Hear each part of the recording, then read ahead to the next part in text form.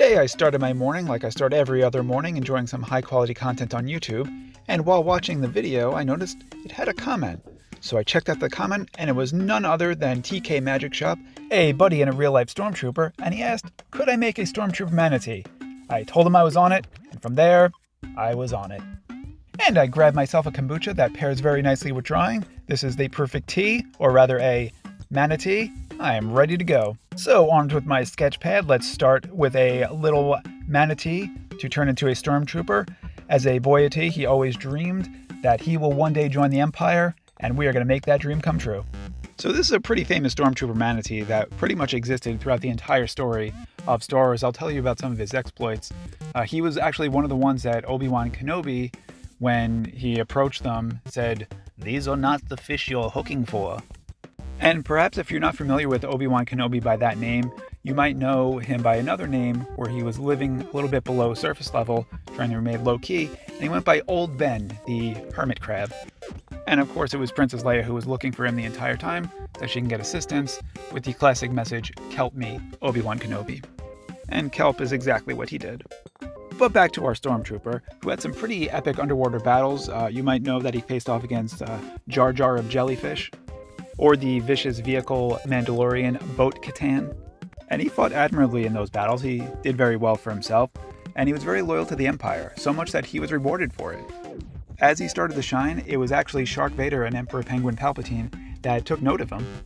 And he was offered a role upon the Death Starfish, but he was there up until the day it exploded, which, luckily, he was not there. He was on vacation. He was visiting the Coral Reef Karga, and when he came back, he's like, I don't got a place to work anymore.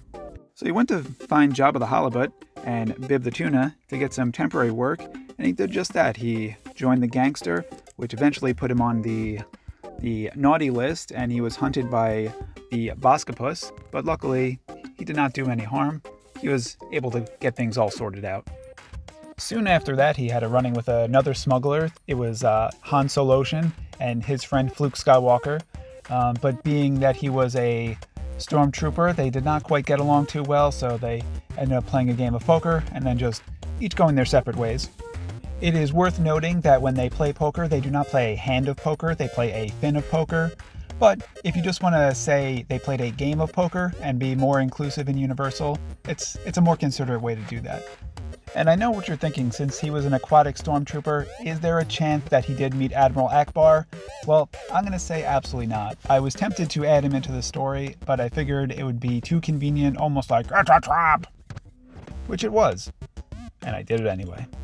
So then Flash fled forward a few years, and now we have our Stormtrooper Manatee, and he runs into the next crew, and he made friends with another Stormtrooper who also went to pursue other things. Everyone knows him.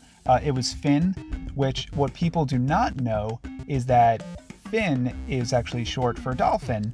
And then his friend also came along, Manta Ray, and the two of them went on some adventures together. They met Poe, whose middle name is Doesn't Have a Fish reference, and then they just continued their wild journey across the deep blue ocean in the galaxies far, far away. And I guess now that I think about it, Poe could have been Ro, like the eggs. I'm not sure if it works. I'm also not 100% confident the reference would stand, so I'm going to stand by my middle name is no fish reference.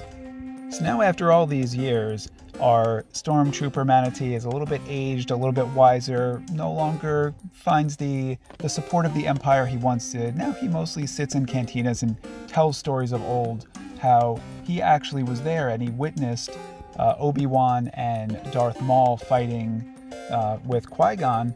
And then after the entire story, it usually ends with the same punchline, Qui-Gon belly up, which is always a fin slapper and at the cantina. And it's always met with max applause and max rebos. And there we have it, our Storm Manatee, and a special thanks to TK Magic Shop for the inspiration and the recommendation. Enjoy. Thanks for watching.